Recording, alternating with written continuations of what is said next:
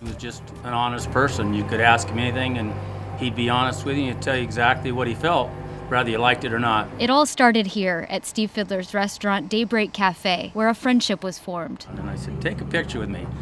And the spatula was upside down. And I said, how are you going to, when I showed him the picture, how are you going to act like a cook, Chuck? I said, all your food's going to slide off. So that's why the joke always was, you fired me after one day. Steve says whenever Chuck came in, he would sit in the kitchen while he cooked, just to catch up. Sit in the kitchen, just talk and visit and watch me work.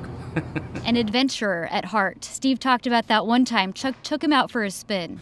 Come on, let's go flying. And we flew over Englebright. And then when we got over Rex Reservoir, he shut the engine off, but he didn't tell me he was. But Steve says while the adventures were fun, they're not what he'll miss most about Chuck Yaeger. It's his sense of humor, his honesty, and his friendship. We had a problem a few years ago with family, and he gave me some of the best advice I've ever had. And to this day, it's made life a lot easier because of his advice. I understood something that only someone else from the outside looking in would be honest enough to tell you the truth. Just a true friend, but obviously American hero, as I said, but he was a lot more than that.